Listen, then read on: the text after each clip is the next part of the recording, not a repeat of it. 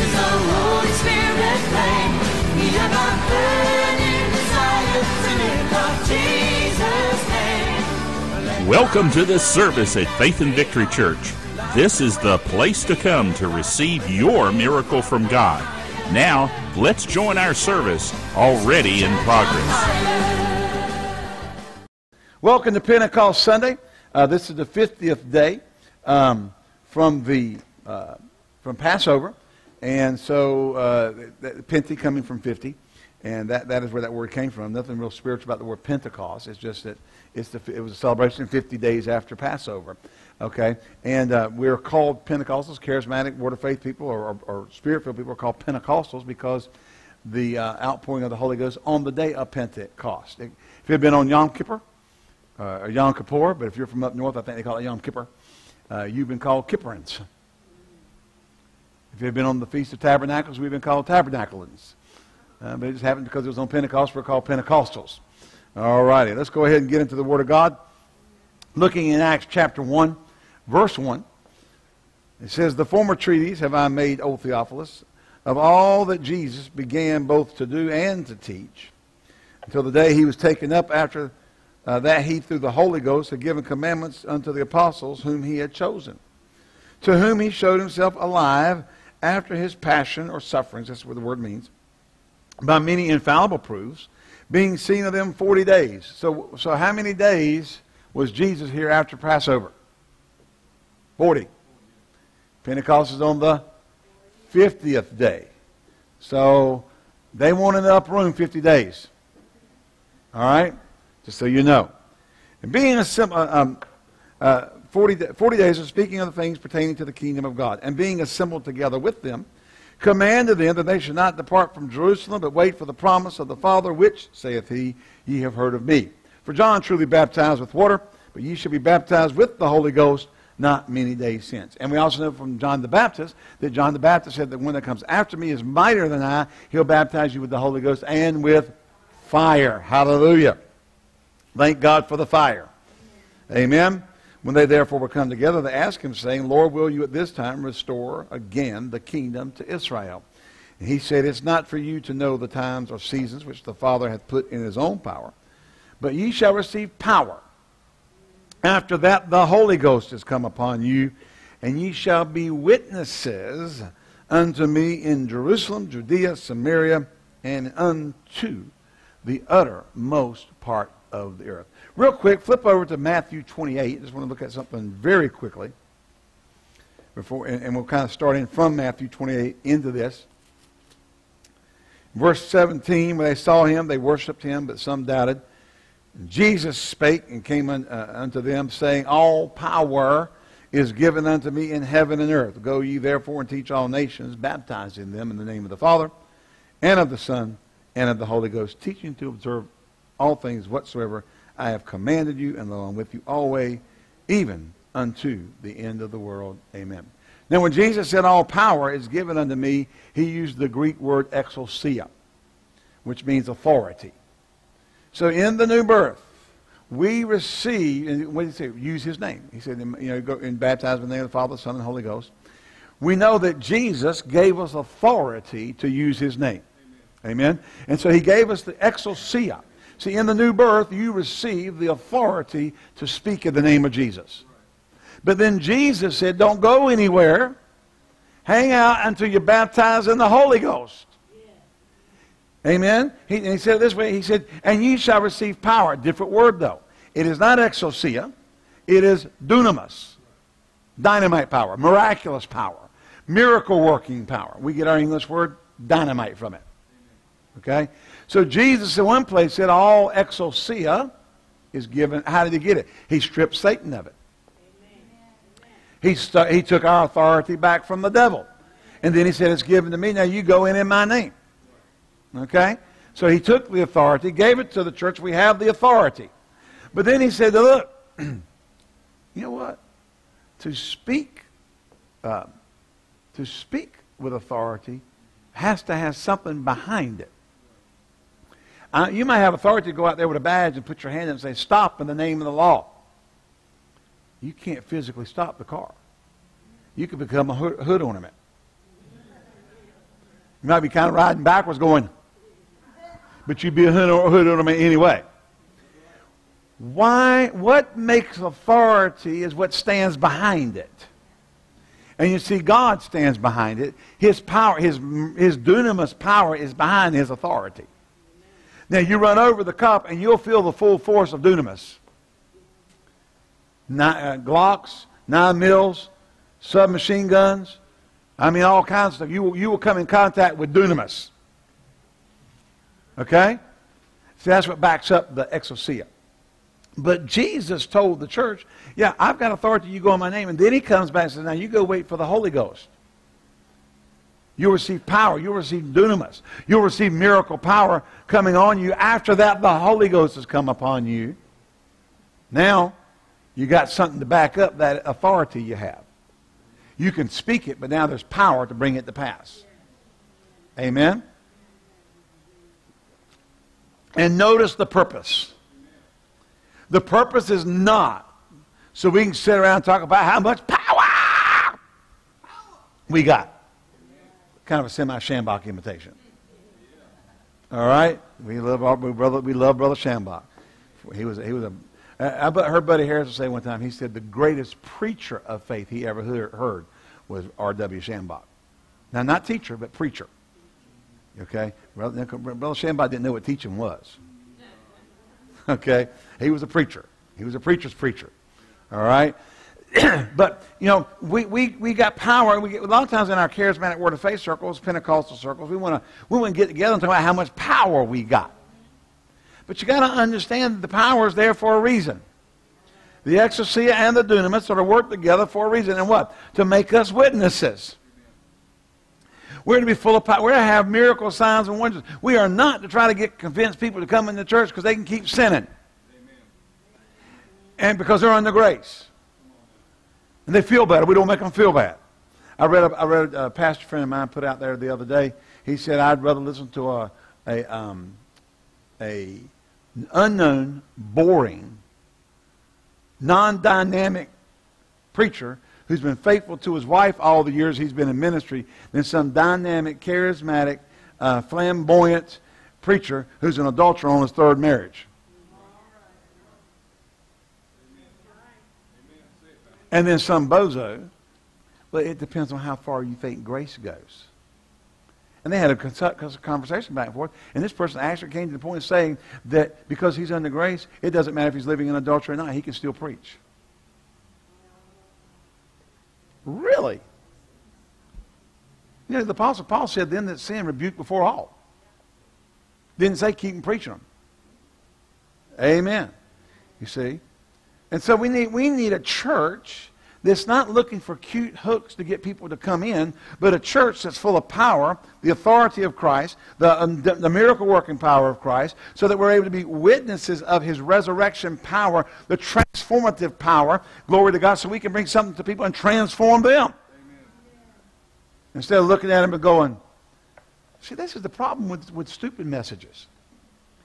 You can stay just like you are and it's okay. He sent the power to transform. So we would no longer be the same. If you can just go to heaven and stay the same, there was no need for Jesus to show up. And so he says, you go be witnesses unto me in Judea, Samaria, and to the uttermost parts of the earth. Amen. Look over in the 2nd chapter. And when the day of Pentecost was fully come, now that means that we're past 6 o'clock in the morning. They believe they began at 6. We know later on this is about the 3rd hour of the day, so it's around 9 o'clock when this happens. Somewhere in that time frame, 8 to 9 o'clock. They were with one accord in one place. Now remember I said that Jesus was seeing them for 40 days. Remember that? I'm going to mess Brother Bill up. I'm going to move a little bit. 40 days. Now Pentecost is 50 days. We know from church history and so forth, there was about 500 people in the room on the 40th day. When they went in the room, there was about 500 people. We know from reading this chapter that 10 days later, 380 left. Are you here?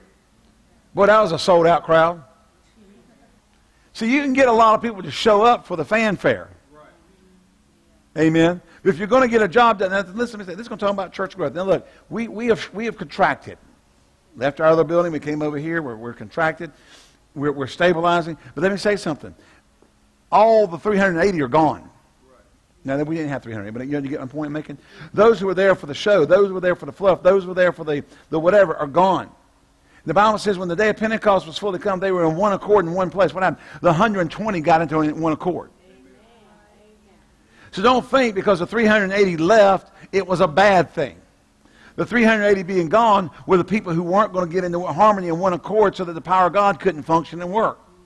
Now, it's amazing how many folks show up when the power shows up. Are you here? By the end of the first week, the church was 8,120. Because 3,000 got saved on Pentecost, 5,000 more later on that week, and they had the original 120, so they had 8,120. So don't don't get uptight when you say, oh my, people left. You know, what do you think they were thinking? They're up here in the upper room 10 days. Yeah. Pull Brother Hagin there. Yeah, 10 days. They had 500 down to 120. That's not even a fourth of what they started with. It's a fifth. It's 20, what, 20? Yeah. They went down to, they lost 80% of the crowd. Are you here? Because Jesus said, go wait. And the people who will wait on God and get filled with the fire and power of God and get turned on by the Holy Ghost, glory to God, are now infused with power to go and be witnesses for Jesus Christ, glory to God, to go into the highways and the byways with the power of God. And you are our 120. Amen. Faith and Victory Church. You're the 120. We get refilled, refired, reconnected, glory to God, with the power of God. And go out and get them in. Amen. Are you here? Amen. You can't sit there and go, well, what about the 380? They'll come back. I'm kind of guessing probably some of that 380 were out there in the streets. They may have been some of the ones mocking. They're drunk. I told you won't nothing happen over there. They're all in the flesh, all drunk. Are you here? No. They're not drunk. Not like you think. Hello? I remember a number of years ago, and some people were here when that happened. But there was something going on in the church. There was a wolf in sheep's clothing came in, causing trouble in the church, messing the church up. And people were meeting during the week and talking about me. And how I wasn't doing this and I wasn't doing that. And I didn't know about it. And I'd walk up to somebody in church service and put my hand on their shoulder and say, you know, the grass is always greener on the other side, isn't it? Now, one of the people I did that to was an African-American gentleman who turned as white as Ben Bailey. The color just went right out of his face. And you know what happened? Everybody got back at the back of the church after service and got in a little circle and said, who told him? Who told him? Who told him? I still didn't know what was going on. The holy, see, when you get into the crowd with the 380, you'll come back when God starts doing something and say, these are full of drunk, these are drunk. They'll mock you. Hello? When really it's not, Peter stands up and says, we're not drunk as you think we are. Seeing it, but the third verse is around what 14? Well, we better go ahead and read more. I flipped all the way to the 3rd John. We're not in the right place. Okay? So when the day of Pentecost was fully come, came a sound from heaven as a mighty rushing wind, filled all the house where they were sitting. There appeared unto them cloven tongues like as of fire, and sat upon each of them. They were all filled with the Holy Ghost and began to speak with other tongues as the Spirit gave them utterance. We need more people. Listen, I'm not talking about little babbles where you just kind of go, well, I can speak in tongues. I am talking about an utterance by the Holy Ghost. I know we can pray in tongues, but I am telling you, there's not enough church spending enough time in the presence of God that they're getting divine, supernaturally inspired utterances in the Spirit. Hello. Now, see, my grandma was old Pentecostal. Now, they wouldn't speak in tongues unless God shook them, knocked them in the floor, and, and beat the snot out of them. Then they might say 2 or 3 words. Because it was so holy. The experience was so holy and so divine, they didn't want to blaspheme or grieve God. Now, see, we needed to come back from that because it was too far over there. But now we got too far over here. We think it's just a game. We think that the things of the Spirit are just toys that we can pull out like a genie out of a genie lamp when we want to do something look spiritual. But God wants to call us back. Yeah. Hallelujah. Where we have divine utterances in the Spirit. And I'm not just talking about prophesying and meeting and interpreting. I am talking about we're spending time with God. Yeah. Hallelujah. They were all filled and began to speak in tongues as the Spirit gave them utterance. Don't go off the deep end the other way and say, oh, Pastor, I said we just can't pray in the Spirit. That's not what I'm saying. I'm saying we need to maybe change our approach and recognize the holiness and the divinity and the pureness of being in the Spirit with God is not a game. It is a connection of your spirit to the Father of spirits. We are intermingled by a connection through the Holy Ghost in divine utterances where we speak mysteries in the Spirit. Hallelujah. And we change a city. We change a nation. I'm going to tell you something. You better be praying in the Holy Ghost about this next election. Because if certain things aren't changed, this nation may be lost forever. It's just in that stage. Make no doubt about it. The transgender, the LBGT, all the different initials are thrown, Q plus, all this stuff they're putting on there now is about silencing the power of the church. So we can't say anything. So we can't preach the gospel.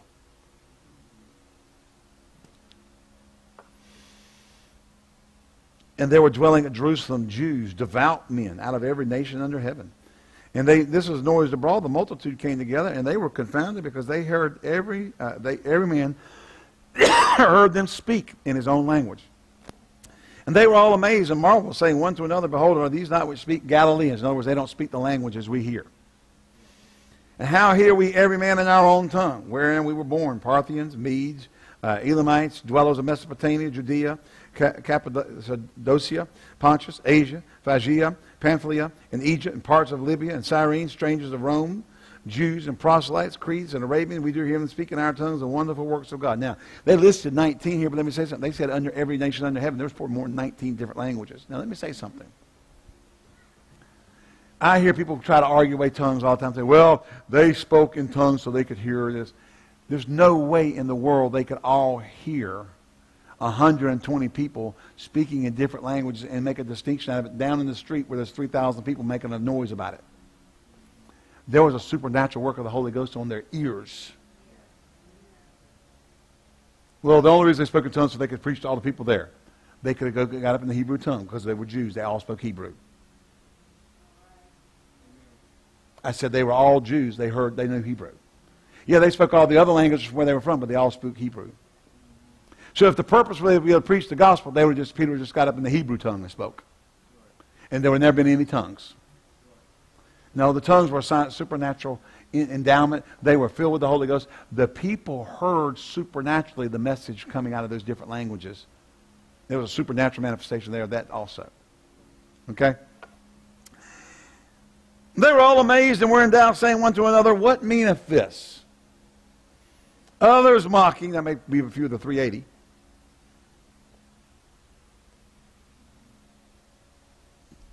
These men are drunk with new wine. Now, let me say, I remember somebody was in our church one time and said they were at a gas station. Somebody used to go to our church. They saw somebody that used to go to our church at a gas station. And they came up and said, hey, brother, how you doing? I want to tell you, pastor, da-da-da-da-da-da. What's your problem, son? You've been gone 3 years. Why? Because I told you living with the girl you were living with and not marrying was wrong? Get married? Stop living in sin? Told her stop dating? Either get out of his house, stop sleeping with him. Can I make a real point? Stop having sex with him and get married, or get rid of him. Amen. He didn't like that. I was a mean this, I was a blankety blank. I mean, he just went all off on me.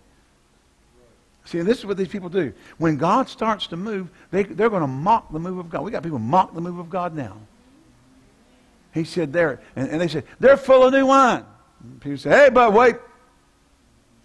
We've been tarrying and waiting before God, and after 10 days, we lost 380. We got in one accord in one place, and all of a sudden, heaven, we heard a sound come out of heaven, and it filled the whole room, and fire appeared, and it sat on each one of us, and we began to speak languages we didn't know, as the Spirit of God gave us utterance, glory to God. And Peter says, so, these men are not drunk as ye suppose, seeing it's but the 3rd hour of the day, verse 15. But I'm going to tell you what it is, pal. This is that which is spoken by the prophet Joel. Don't you love it when the word of God comes to pass? When God speaks a word and it comes to pass. And people say, oh, no, no, they start mocking, they start saying, and you're going, no, no, no, no, no, no, no, no, no, no. God spoke. This is that which is spoken by the prophet Joel, that in the last day, hallelujah, I will pour out my spirit upon all flesh. And your sons and daughters shall prophesy. Your young men shall see visions. Your old men shall dream dreams. I'm still seeing visions. And on my servants and on my... Come on, guys, lighten up. I ain't dreaming no dreams yet. I'm seeing visions. My brother Bill told me he had 3 dreams last week. But anyway. Hallelujah. That's just messing on your brother Bill. Stay in the flow. See, I'm hearing from heaven.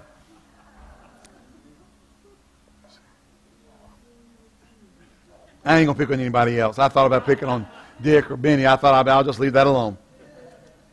Hallelujah. On my servants and on my handmaids I will pour out in those days of my spirit, and they shall prophesy. Notice they keep speaking by prophesy. Why prophesy? Because the Holy Ghost is going to get on you, and you're going to speak by the Spirit of God, the utterances of God, the counsel of God, the wisdom of God, and it's going to be full of the power of God, hallelujah, to pierce the hearts of men and women. Then they may not receive it, they may not act on it, but it's going to pierce. Amen. Hello? And I'll show wonders in heaven above and signs in the earth beneath. Blood and fire and vaporous smoke. The sun shall be turned into darkness and the moon into blood before the great and notable day of the Lord shall come. And it shall come to pass that whosoever, that's right, if you're a whosoever, raise your hand. Whosoever shall call on the name of the Lord shall be saved. Glory to God. I said glory to God. Here we have Pentecost. And God shows up in a supernatural, miraculous way and begins the dispensation of the Spirit of signs, wonders, and miracles under the new covenant. Including in that, remember, now if you study the gifts of the manifestation of the Spirit, 7 are distinctive to the Old Testament. I mean, not distinctive, but in Old and New Testament. Only 1 or 2, the two manifestations are distinctive to the New Covenant alone, and that is tongues and interpretation of tongues. There's working miracles, word of wisdom, word of knowledge, faith, special faith, gifts of healings. All those are all in the Old Covenant. All of them are there. Working of miracles, all that's there. But only tongues and interpretation is in the new. It is distinctive to this dispensation. Hallelujah. And on that day of Pentecost, a church being birthed, where Jesus breathed on them and said, receive you the Holy Ghost, and they were born again, the church began. And he says, no, that's not good enough. You got to wait. The Holy Ghost is coming. Now remember, the Bible says this, that Jesus had the Spirit without measure. Inferring we have him by measure. In other words, we don't have the full manifestation of Spirit like Jesus had. Why? You might short circuit. Hello? I mean, some folks just kind of go, you know, they get a little dab and they can't even stay straight after that. I mean, they get a little goosebump, woo! Run through a wall. I remember growing up I was a St. Paul Pentecostal Holiness Church, and one of the former pastors had come back to preach a revival. This is down in Greenville, North Carolina, out on Highway 33, going out of Greenville. It used to be 264 back then, but they rerouted 264 in NC 33. So St. Paul, and they had an educational building. Now it used to be the sanctuary, but they had one of the old pastors come out talking about, yeah, I remember when so and so got filled with the Holy Ghost. And he ran over here and just jumped through the window, ran around the back of the building, came in the back door, and made 5 laps through the building. And I'm going to tell you, a lot of times people got filled with the Holy Ghost, they didn't know what to do with it. Just too much. Just too much. They had to run and shout. And that's why people do run and shout. They get in the presence of God. They just can't take it. Got to do something with it. Hallelujah. Fire shut up in our bones. And so here we are. The church comes to the day of Pentecost. And here, think about this now. All these people show up to find out what's going on over that church where the 380 left.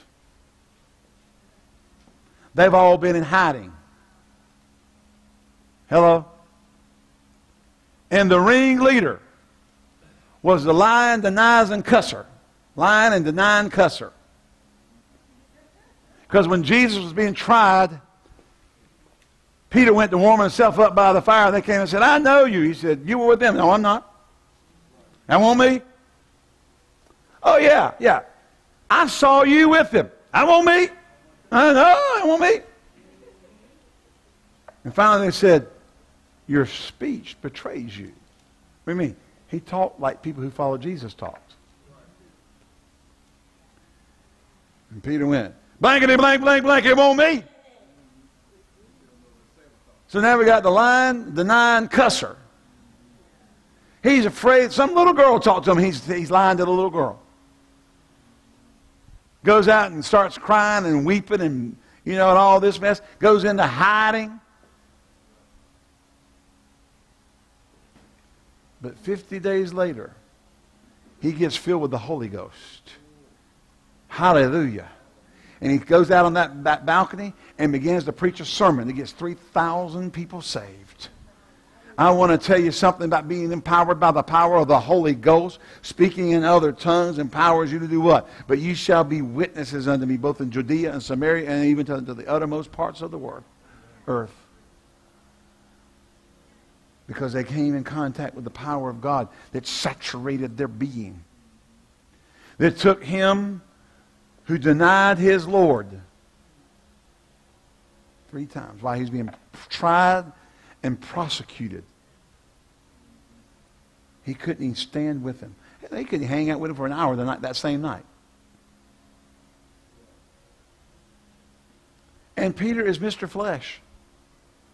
They come to arrest Jesus, and he's cutting Roman soldiers' ears off. Remember that? Takes the sword out, cuts the guy's ear off. Peter said, Jesus, Peter, go get the ear. Bring it to me. Dirt, blood, smack. Puts the guy's ear back on and heals him. Peter had to think. See, Peter's still flesh ruled. But later, just 50 days, just 50.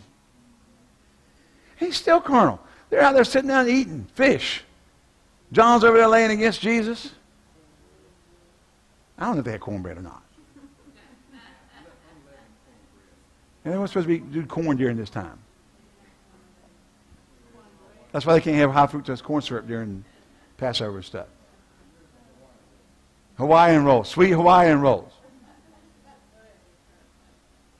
Ooh, with Pastor Ed's barbecue and slaw on them. They can't have the pork. Thank God we've been redeemed. I love pork. Hallelujah. Amen. But here we are 50 days later. The liar, the denier, the cusser. Now, if you're from Eastern Carolina, they cuss. They don't curse. Now, you might be somewhere else in the country. They may curse. We cuss down there. All right? I mean, you cuss, they say cussing up a blue streak. What does that mean? You shouldn't be listening. And here he is, and the Holy Ghost comes on him. And he who was so afraid to stand there couldn't even tell the truth to a little girl. There's just a few people around out there lying like a hound dog on a hot summer day. Stands up in front of that whole community and says, we're not drunk like you think, but we have received what Joel prophesied. Hallelujah. Glory to God. The Holy Ghost has come on us. Amen. And he goes on, we're prophesying, we're seeing visions, we're dreaming dreams. Hallelujah. Our handmaidens and our young men, our power of God's coming on them. And then he begins to preach Jesus crucified and resurrected. Why? Because Jesus said, go tarry in Jerusalem until you be endued with the dunamis from heaven, so you can be my witnesses. And we in the church need to get filled again. Ephesians chapter 5, glory to God. No, it's not. No, it's not. No, it's not. It is not after 12 o'clock. I bind that lying spirit. It is not 12:04. Ephesians chapter 5. Forget about that clock. Y'all just going to have to work hard to break everything down. Help Dick Nathan out, all right? Ephesians 5:18. Be not drunk with wine, wherein is excess, but be filled with the Spirit. Speaking to yourselves in psalms and hymns and spiritual songs, making melody in your heart to the Lord. Now, what does drunk mean? To be inebriated. What does inebriation mean? It means that your physical senses and controls are abated because of alcohol. You've come to a place that they're no longer in control. You do stupid stuff. I mean, you can take some guy, get him drunk enough and tell him, hey guys, come on, let's go lick the electric fence.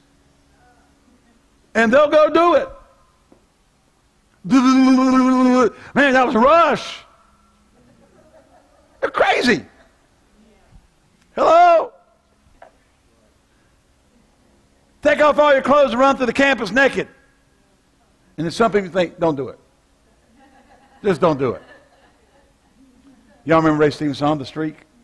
Fast thing on 2 feet. There's an audience to be found. Anyway. Don't look, Ethel. Too late. She done been mooned. All right. Some of y'all remember that song. I was in college when streaking was in. You think, really? Why would you do that? Anyway, but you get somebody inebriated and they'll just do stuff that, what? Because they're no longer in control. And Peter said, we're not drunk or inebriated like you think.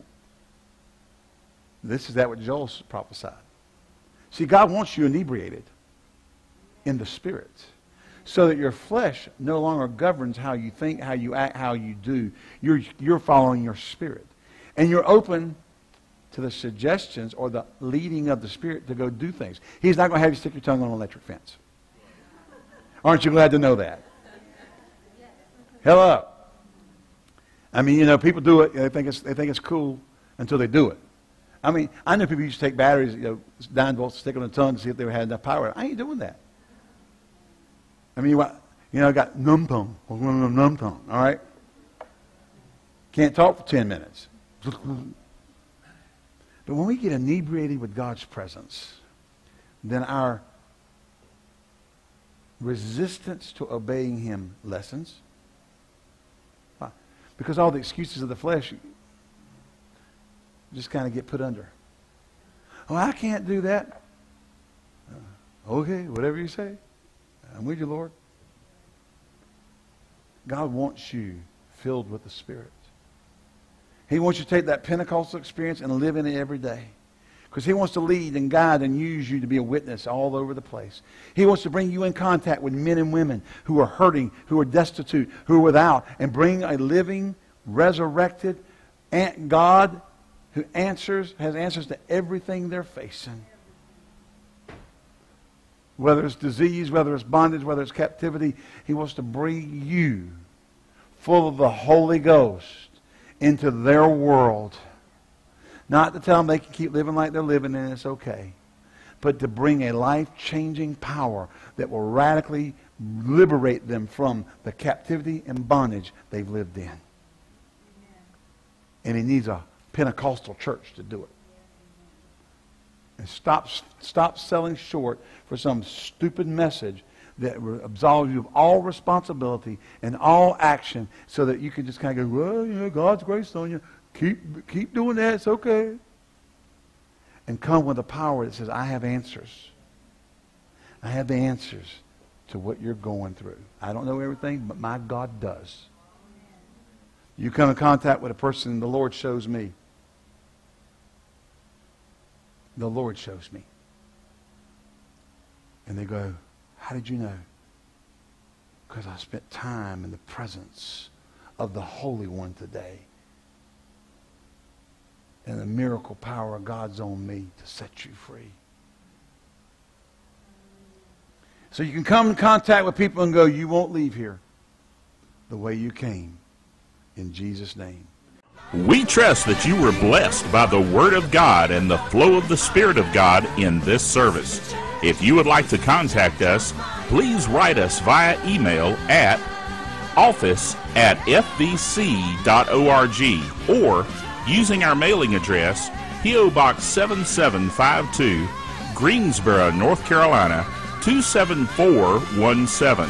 If you would like to contribute to our ministry, please go to our website at www.fvc.org and click on the Giving Online button. Thank you, and may God richly bless you for your giving.